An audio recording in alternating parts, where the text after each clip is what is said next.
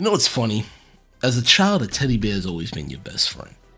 Helps you out, somebody to talk to. It even helps you fight the darkness. Because most kids are afraid of the dark. And the most reliable thing is your stuffed animal. And here we are with a teddy bear with one mission: to protect Ellie's bedroom from the dark forces. Welcome everybody to this review of Stuffed, which I'm playing on the Xbox Series X, also available on the Series S. And this is a free review copy that I was obtained from Keymailer. So let's get into this, shall we? Stuffed is a simple concept. You fight in waves during each night to stop the monsters from getting to Ellie's room. You'll be fighting an assortment of gnomes, ducks with fangs, robots, and then these tall, giant shadow creatures. Honestly, the arsenal that you have is very, it's rare in a way, because you first start off with this slingshot. That's a paintball, I think it is. And of course you have popcorn grenades, which is very creative when you think about it. But again, the main objective is to protect Ellie from these dark forces each night. Honestly, it is a tough game for a simple concept.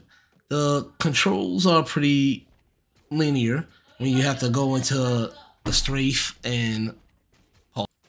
The concept is pretty simple. You can level up your bear as you go to the toy repair area. Depending on the level, you will find it on the top floor, bottom floor. Either way, it's going to be close by Ellie's room. You'll have ammo points.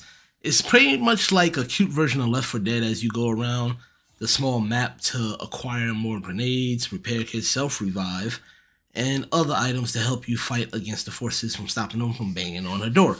And if they do reach the door, you got a certain amount of health that the door is going to be in before they break in and get to her, or you end up getting destroyed and they get in.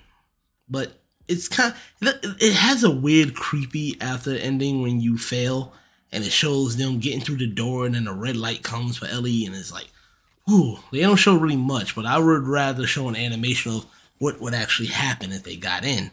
Other than that, this is so far an interesting game. It has online co-op, but sadly it's only on the PC version. I didn't see a feature to have to join anybody or add people on the Xbox version.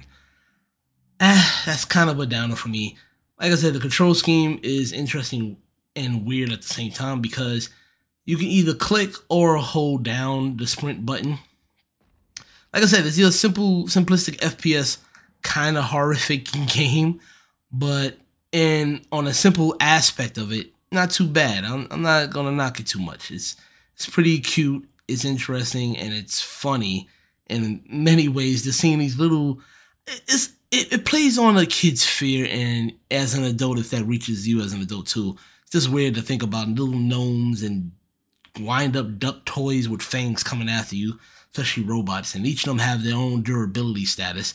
Especially the tall shadow creatures will take a lot.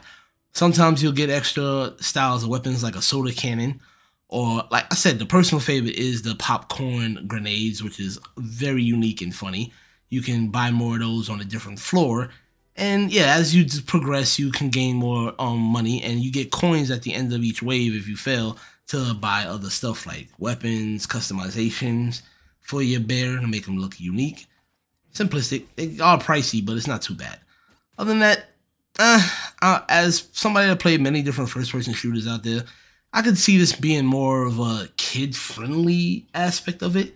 It's not much real sound design that makes it much more different or unique or creepy in that aspect.